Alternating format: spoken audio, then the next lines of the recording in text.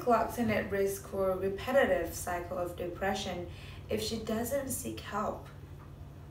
Kelly Clarkson could reportedly find herself at risk for a repetitive cycle of depression if she doesn't immediately seek help.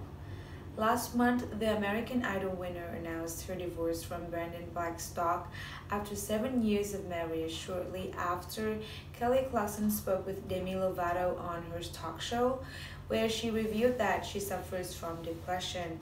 Kelly Clarkson should seek professional help for her depression. While speaking with Globe, Los Angeles clinical psychologist Dr. Judy Rosenberg weighed in on the singer's struggles. Actress' loss of marriage and major support system, particularly for such a creative and sensitive person as Kelly, is a recipe for a repetitive cycle of depression followed by isolation, followed by deeper depression, she said. Dr. Gilda Cardle, the author of I'm Not Worth Living, Who's Why, encouraged Clarkson to immediately seek professional help. Kelly really needs to speak to a counselor. Dealing with depression is hard enough, but she's going through a divorce while dealing with kids and work. Add to that the coronavirus lockdown and a double whammy, she said. Kelly Clarkson talks about her struggles while in quarantine. During her conversation with Lovato, Clarkson admitted that her life has been quite a roller coaster as of fate. The singer also said that isolating at home has been very difficult because of many things she has to do. Honestly, I've been on an emotional roller coaster.